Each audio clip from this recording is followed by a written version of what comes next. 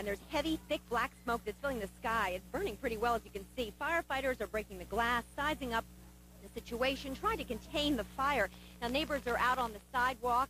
There's a lot of concern, fear, curiosity seekers, of course. And again, the building is vacant. Firefighters are on the scene. They are trying to size up the situation and contain the blaze. We're reporting live from Hartford's Frog Hollow section. I'm Kathy Moss, Channel 3 Eyewitness News. We will bring you more developments as they warrant. All right, Kathy, at this point, I know you just virtually arrived there a few minutes ago, but do you know yet, are they giving you any indication where this fire might have started and whether it might be linked to those other fires not too far away, the suspicious ones? Good question, Al, both of them. The firefighters are all tied up, as you can imagine. They're trying to contain the blaze, trying to keep people at bay to a safe distance from where the fire is happening. As soon as we snag them and talk to them, we'll bring that information to you. All right, we'll look forward to that. Kathy Moss in Hartford tonight. Denise?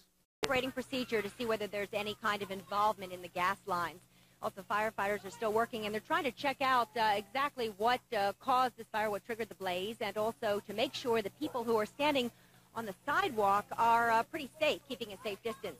We spoke to Fire Marshal John Vendetta just a few moments ago. This is what he had to say. Similarities, yes, there's definitely similarities to the other fires. Pick off any kind of clues?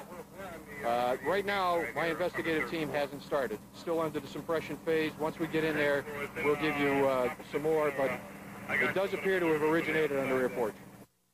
Again, it is a vacant building that is on fire. Firefighters are still working very hard at this late hour. We are on Broad Street between Grant and Russ. As you can imagine, the street is closed.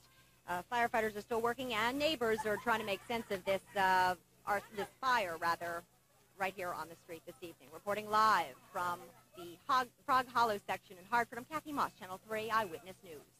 All right, Kathy, thanks for the update. Of course, the concern is that they may be linked in with some of these other fires that have been deliberately set and not too far from there. Must be another anxious night for that neighborhood. Boy.